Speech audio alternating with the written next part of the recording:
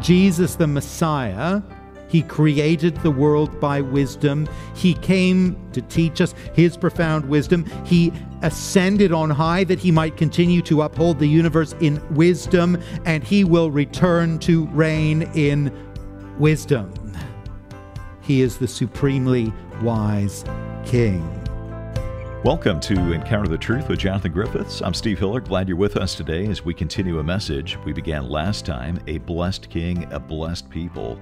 And Jonathan, when we think about wise kings, in fact, when we think about wisdom in general, Solomon might be the very first person that comes to mind. But I hear you saying, no, actually Jesus is the supremely wise king.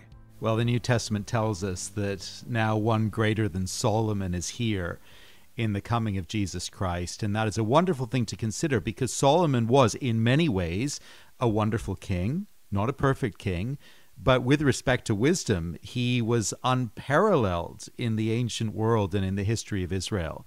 But his great wisdom is only a faint foreshadowing and pointer to the wisdom of the Lord Jesus Christ, who came to us as wisdom from God. And, you know, wisdom is something we so desperately need. We need to understand how it is that we may live in God's world, live in fear of God and in honor of God, live in a way that will be fruitful and healthy for us and for those we love and those in our communities. And we don't know how to do this on our own, but Jesus knows. And he can instruct us through his word. And as the King of Kings, the eternal ruler of God's kingdom, we have confidence that living under this wise king will be good and wholesome and joy-filled.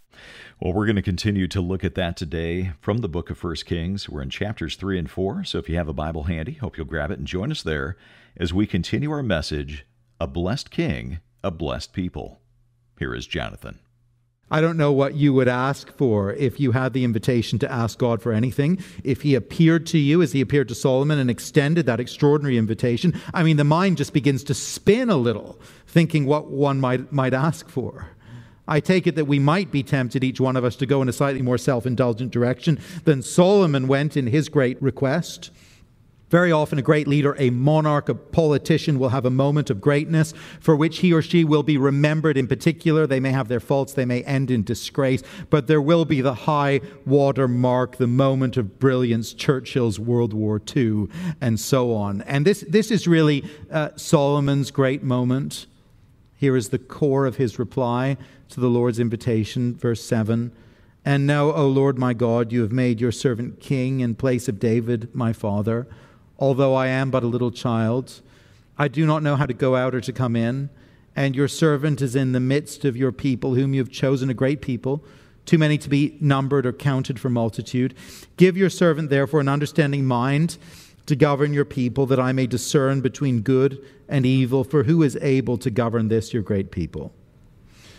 I saw recently in the news, you may have seen this, that the founder of Amazon, who currently ranks as the world's third richest man, has commissioned the building of the world's largest super yacht at a cost of $485 million. This has caused some consternation in the Dutch city of Rotterdam, because a historic bridge will need to be temporarily removed to allow the ship to travel through the city from the shipyard to the open sea. And I just thought to myself as I read that, so that is what you buy when you can buy yourself literally anything that your little heart desires.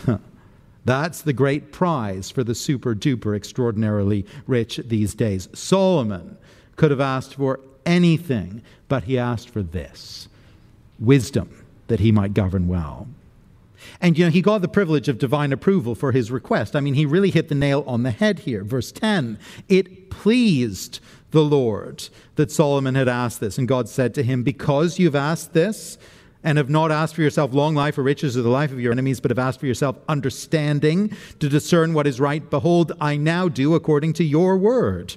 Behold, I give you a wise and discerning mind, so that none like you shall arise after you. I give you also what you have not asked, both riches and honor, so that no other king shall compare with you all your days. And if you walk in my ways, keeping my statutes and my commandments as your father David walked, then I will lengthen your days. The Lord gave to Solomon all that he asked for, and so much more. But at the core, he gave to Solomon this gift of wisdom. We know Solomon for his wisdom because we read it in the book of Proverbs. And if you spend time in Proverbs, as I do quite often, actually, it's one of the Bible books I turn to most frequently, you find incredible insight into how to live wisely and well in God's worlds. The wisdom in there is evergreen. It's always fresh, always relevant, because God gave Solomon an understanding into the basic structures of how his created world works, how it functions best. He gave him insight into how to manage himself and how to manage others. It is truly profound wisdom. But what we see here next in the text is a very practical showcase and an example of Solomon's wisdom in the following verses from verse 16 of chapter 3. We'll just summarize it here for the sake of time. But the story is this, and you may know it. It's a famous story. Two prostitutes come to the king. They have both given birth. In the night, one child dies. And the accusation comes. The mother of the dead child has swapped the children while the other slept. She has taken the living baby and laid a corpse alongside the other woman. There are no other witnesses. There's no one else in the house. Now, in the days before genetic testing, it's almost impossible to unravel this situation. It is emotionally charged. You can imagine that it could quickly become a sensation in Jerusalem. The tabloids would be ready to go to town with that story. What's the king going to do? Has the gift of divine wisdom actually been bestowed upon him? Well, here is his response. It is brilliant, if brutal. Verse 24, and the king said, bring me a sword. So a sword was brought before the king, and the king said, divide the living child in two and give half to the one and half to the other. Immediately, one woman says, look, let the other woman have the child. Only let him live. Don't harm the child. And the other says, just divide the baby in two. And Solomon showcases his wisdom. Verse 27. Then the king answered and said, give the living child to the first woman, and by no means put him to death. She is his mother. And all Israel heard of the judgments that the king had rendered, and they stood in awe of the king, because they perceived that the wisdom of God was in him to do justice. Now, it sounds like a 4-part TV drama in the making. Extraordinary stuff. You couldn't make it up if you tried. But what wisdom? What wisdom? Remarkable wisdom, profound insight into human nature. And this wisdom in the king and in his judgments, it is now a profound gift to the people who will live under his rule. We only need to consider world leaders in the modern era and to reflect upon the decisions they face. And I'm not thinking of anyone in particular. It's a general thing. And to consider, frankly, the missteps that so many leaders make, as they all do.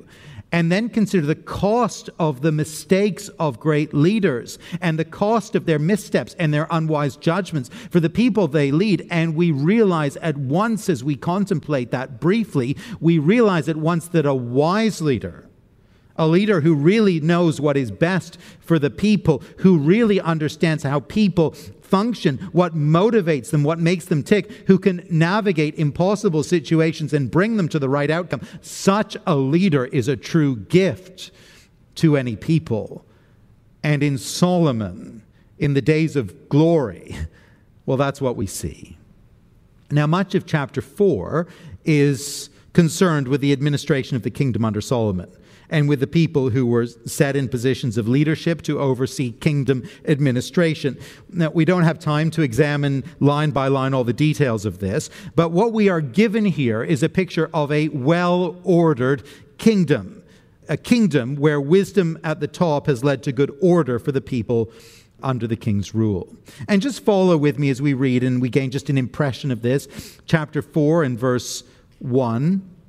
King Solomon was king over all Israel, and these were his high officials. Azariah, the son of Zadok, was the priest. Elihoreph and Ahijah, the sons of Shisha, were secretaries. Jehoshaphat, the son of Aliud, was recorder. Benaniah, the son of Ahilud, was recorder. Benaniah, the son of Jehoiada, was in command of the army.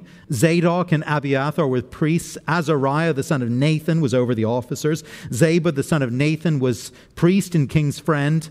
Ahishar was in charge of the palace. Adoniram, the son of Abda, was in charge of the forced labor. Solomon had 12 officers over all Israel who provided food for the king and his household. Each man had to make provision for 1 month of the year. Now, in our church family here in the nation's capital, as we're situated, we have many gifted leaders, actually, who work in government administration of one kind or another. It's just interesting how the Lord orders these things, and I've had cause to think about this. But just in the last few days, I've had occasion to have some fascinating conversations with folk in the church family who are entrusted with significant national responsibility, running programs, overseeing infrastructure, immense financial responsibility, large teams reporting to them. Now, I always find these conversations just fascinating. I love listening. I love learning. And one thing I know is this: if you are called upon to take national responsibility like that, to lead teams, to oversee large budgets, large projects, here is something you need. Here's one thing you need. You need wisdom. You need lots and lots of wisdom. If you have ever exercised organizational leadership in any context and on any scale, you know this is true. It takes wisdom. I find the study of large corporations quite fascinating. There's an art to building and then running a corporation, making it function, making it successful. I like listening, actually, to successful CEOs to hear how they did it. What was their outlook and their strategy and their way of approaching people and recruitment and team building and all these things. It's so interesting.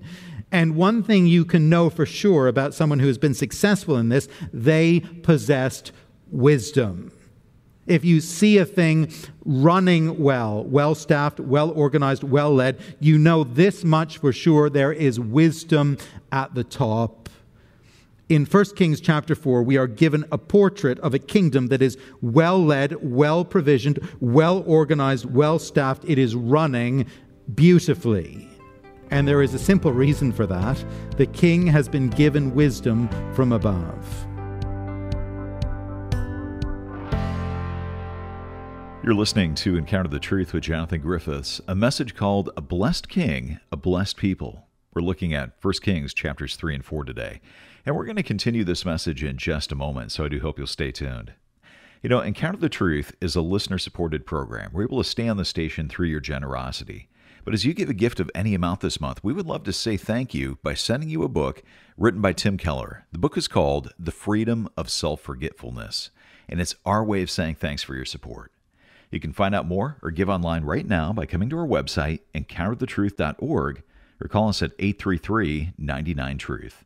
That's 833-998-7884 or encounterthetruth.org. Let's get back to the message. Here is Jonathan. In 1 Kings chapter 4, we are given a portrait of a kingdom that is well-led, well-provisioned, well-organized, well-staffed. It is running beautifully. And there is a simple reason for that. The king has been given wisdom from above. Now, history has given us plenty of examples of nations and empires that have been run well, at least for a time, administered in justice and with efficiency. History has also given us plenty of examples of fragile and of failed states, where basic administration no longer functions, where order has crumbled and then evaporated. We might think of South Sudan or Syria or Afghanistan as examples at the present time. And the great victims within all this, as we know, are always the people. Order and protection and provision for their needs can no longer be found, and they suffer. But what a blessing it is to live under good leadership, to live in an ordered kingdom. Look at the result of it for the people of Judah and Israel in Solomon's day, verse 20 in chapter 4. Judah and Israel were as many as the sand by the sea. They ate and drank and were happy. Of course, this does turn out to be a high point in the history of Israel, a high point that would never really be seen again in the Old Testament era. It was but for a moment. But we know that this moment of glory is a picture of the glory to come. We know that this king of wisdom is a precursor to the great and coming king.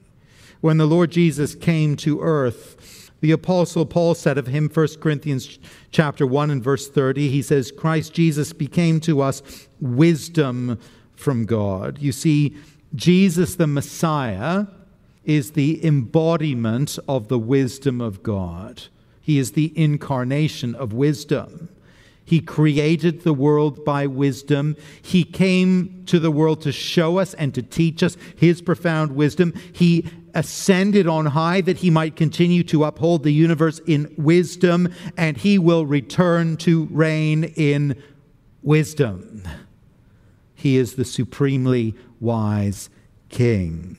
And in his eternal kingdom, believers have the hope and the promise of living under his wise rule, living in the security and the orderliness and the sheer bliss of that for all eternity to come. But of course, we who trust him, we who know his wisdom even now as members of his kingdom, we know it in his word, and we see it in his leading. We know that Jesus orders each day of our lives in his great wisdom, and we know what it is to trust him and to see the fruit of his wisdom in the unfolding plan of our lives. And as Christians, we learn over time.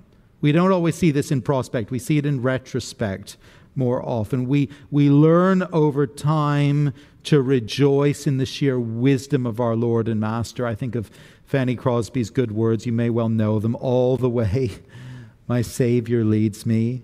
What have I to ask beside? Can I doubt his tender mercy, who through life has been my guide? Heavenly peace, divinest comfort, here by faith in him to dwell. For I know whate'er befall me, Jesus doeth all things well. You see, we can trust Jesus. We can trust him because he is wise. We can trust him because he does all things well. We know his wisdom. As we live under his lordship, we will see his wisdom more fully in a day that is to come as we behold his kingdom with our own eyes. And just before we leave this point, I do want to just say something directly to those who don't yet know the Lord Jesus Christ. There will be some here today, and I'm just guessing, but I expect this is true. Some here today, and you're here actually because your life is in chaos. I wonder if anyone is here today because your life is in chaos. You're looking for order. You're hoping for direction. You are seeking hope in a hopeless world. And let me just say this very, very simply. Jesus is the one truly wise ruler. And if you would entrust your life to the Lord Jesus Christ, you can be sure of this. He will lead you in wisdom, and he will bring you safely to his kingdom, which is a place of blissful order and harmony and security. And so let me ask you, would you entrust yourself to the Lord Jesus Christ, to his leadership, to his rule, to his care, and to his protection even today? The blessed kingdom is grounded in grace. It is governed by wisdom. And finally, and very, very briefly, it is gifted with abundance. The kingdom under Solomon was prosperous and happy. Again, there are seasons, there are eras in earthly kingdoms where there is wonderful prosperity. Normally, the season does not actually last all that long. I take a bit of an interest in places of faded glory. I enjoy visiting some of the formerly grand towns and cities of the northern industrial regions of the United States, what is sometimes called the Rust Belt, and seeing the wonderful old buildings, Art Deco office towers, fine homes, mansions, grand municipal buildings, and imagining what they were like 60 or 70 years ago when those communities were at the industrial heartland, not only of America, but really of the world. The wealth did not last in Israel. But in Solomon's day, for this brief moment in history, it was a thing to behold. Notice the portrait. Just imagine the scene. Verse 20 again. Judah and Israel were as many as the sand by the sea. They ate and drank and were happy. Solomon ruled over all the kingdoms from the Euphrates to the land of the Philistines and to the border of Egypt. They brought tribute and served Solomon all the days of his life. Solomon's provision for one day was 30 cores of fine flour and 60 cores of meal. I think that's quite a lot. 10 fat oxen, 20 pasture-fed cattle, 100 sheep, besides deer, gazelles, roebucks, and fattened fowl. For he had dominion over all the region west of the Euphrates, from Tifsha to Gaza, over all the kings west of the Euphrates. And he had peace on all sides around him. And Judah and Israel lived in safety from Dan to Beersheba, every man under his vine and under his fig tree, all the days of Solomon. Solomon also had 40,000 stalls of horses for his chariots and 12,000 horsemen, and those officers supplied provisions for King Solomon and for all who came to King Solomon's table, each one in his month. They let nothing be lacking. Barley also and straw for the horses and swift steeds they brought to the place where it was required, each according to his duty. We don't have time to develop all that, but suffice it to say, this is a picture of a kingdom of bounty, of a royal house where generosity is the order of the day. You don't go to the king's table ever and leave hungry. It was a good season for Israel. And it tells us something, doesn't it, about the God of Israel? It tells us something about God's appointed king. The character of our God, you see, is one of generosity, profound generosity, of bountiful provision for his people. There's nothing miserly about the way in which the Lord orders life in his kingdom. And we see it now. We have a taste of it now in his goodness to us, his people, for the way in which he so faithfully provides for our needs, cares for us, undertakes for us. And in a day to come, if we belong to the Lord Jesus Christ by faith, we will see and experience the fullness of that bounty in his glorious kingdom, in his bountiful and beautiful realm where want and lack will be utterly foreign and completely unknown. Friend, if you know the Lord Jesus Christ by faith, rejoice today that you live under such a ruler and will spend eternity in such a kingdom. And if you don't know him, if you haven't yet submitted your life to his rule, haven't placed your trust in him, haven't come to him for forgiveness and cleansing, won't you do so? There's an open invitation. There is a welcome for you. There's no better king, and there's no more wonderful kingdom. Well, I hope that you will come to Jesus today. You're listening to Encounter the Truth with Jonathan Griffiths, a message called A Blessed King, a Blessed People. A look today at 1 Kings, chapters 3 and 4. We're going to continue our series in our next broadcast, so I hope you make it a point to be listening. If you ever miss a program, you can always listen on the website. Our website address is encounterthetruth.org, and you can stream the program or download an MP3 for free. Again, that's at encounterthetruth.org.